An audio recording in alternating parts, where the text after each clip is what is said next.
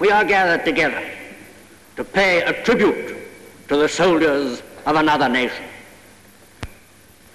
The Red Army, who have recaptured villages where the bodies of women and children were still warm from the hands of the massacres. The Red Army will not, nor will the peoples of the suppressed nations forget, of whose sufferings we have only a dim idea. The Greeks and the Serbs, the Norwegians and the Dutch, the Poles and the Czechs, the Belgians and the French, those people who know, which thank God we do not know, what it means to have Germans living in your midst. They will not forget.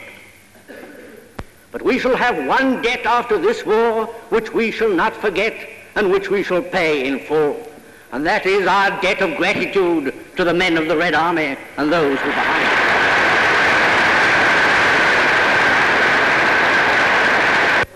To our comrades, our grand salute to the men of the Red Army.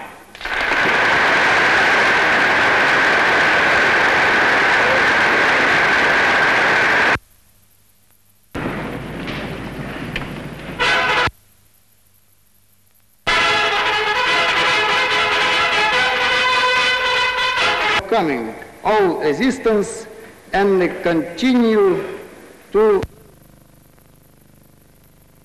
Army of the Soviet people strengthens our confidence that the moment is near when the armed forces of our countries, by joint offensive operations, will smash our common enemy, Joseph Stalin.